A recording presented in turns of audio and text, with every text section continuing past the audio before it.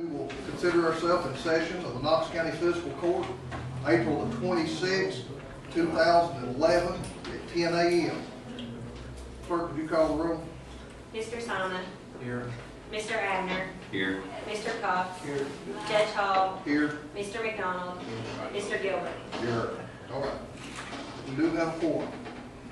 At this time, we have our citizens' comments. Do you have anybody like to bring anything before the court? Okay. Yes, sir, I would. State your name. Dennis Gibson, Dennis Gibson. right store. I'll just go ahead and read what I have to say. And you all want to comment on it, fine, if not, fine. Members of the fiscal court, thank you for giving me the time to speak here today. Why am I here today? Judge Hall called me at work on March 15th in the morning around 10 a.m. He proceeded to try to chew my ear off. Every bit. He had every right to call me, but that's about all, because he didn't have his facts straight.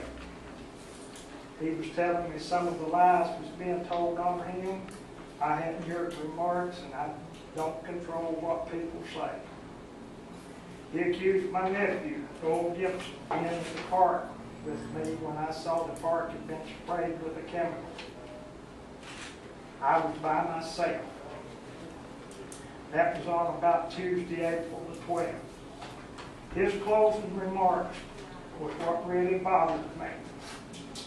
He told me that I should move to a communist country, and he repeated it twice. I told him I don't think so. You want what he had? He said they sprayed down there.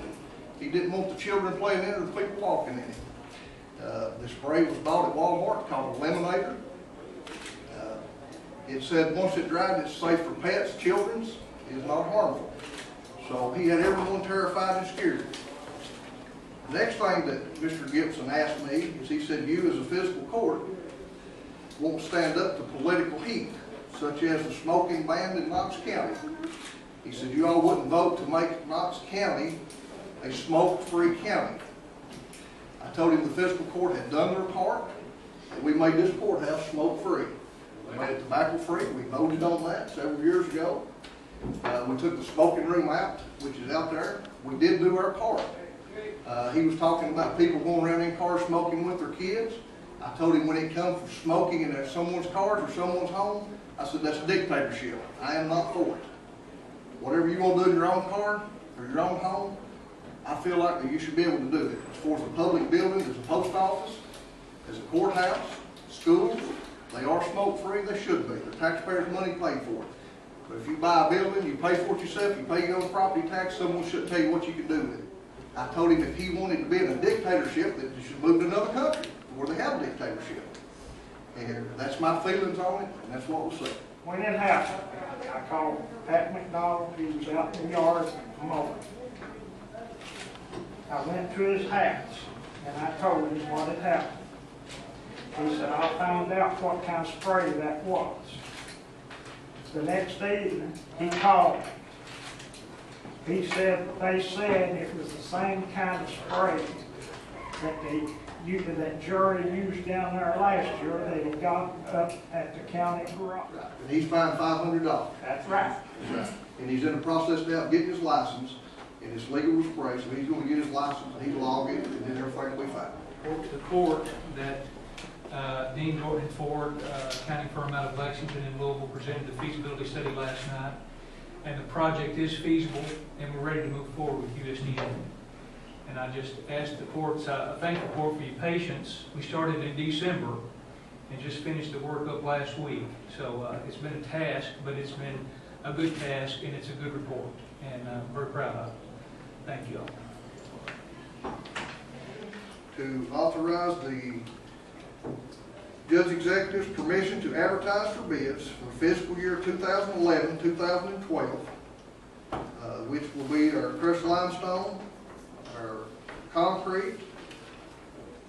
Number one will be our limestone, two will be concrete hot mix. That should say asphalt. It does say asphalt. It says asphalt concrete. All right. Then we have our coal mix in 3, drainage pipe 4, dump trucks is 5, backhoes is 6, bulldozers is 7, concrete is 8, excavator work is 9. You just need the authorization to go ahead and advertise for bids on that. Make a motion. Have a motion by Manager McDonald, Second. second by Magistrate.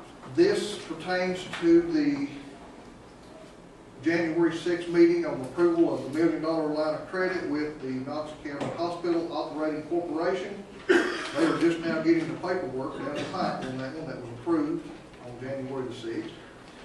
It's ordinance number 2011-0426-1, an ordinance of the Fiscal Court of the County of Knox, Kentucky, providing for the assurance of its County of Knox County, Kentucky taxable general obligation notes, series 2011, for the purpose of providing financing for the operation and maintenance of the Knox County Hospital, setting